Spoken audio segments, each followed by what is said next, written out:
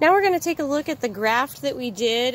This is the old Red Delicious on our M111 rootstock.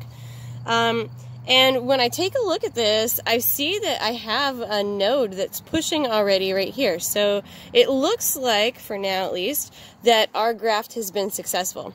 Now I also see some growth coming from the sprouts that are underneath that, so that would have been where the rootstock was. Sorry, the paper makes it so that you can see it in focus. I'm going to pick those off because if we allow the plant to give its energy to its rootstock here, it's the easiest pathway, the path of least resistance.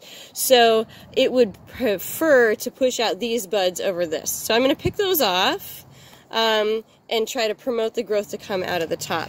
I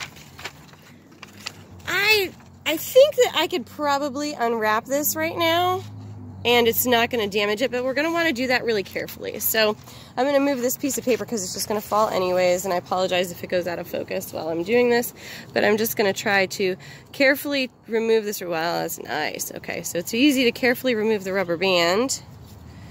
The not quite as easy part would be removing the parafilm. Definitely can't do it with gloves on. Ooh, but I have this fancy tool with me again, so maybe I can just scratch that a little bit. Maybe I can get it started down here with my fingernails. It's hard. My fingernails have gotten soft with all this glove wearing, so sometimes they don't pinch quite as good as they could. All right. Normally, I would not recommend taking this parafilm off, but since this is for science and education, I'm going to go ahead and do it so that we can see what the tissue looks like that's healed underneath.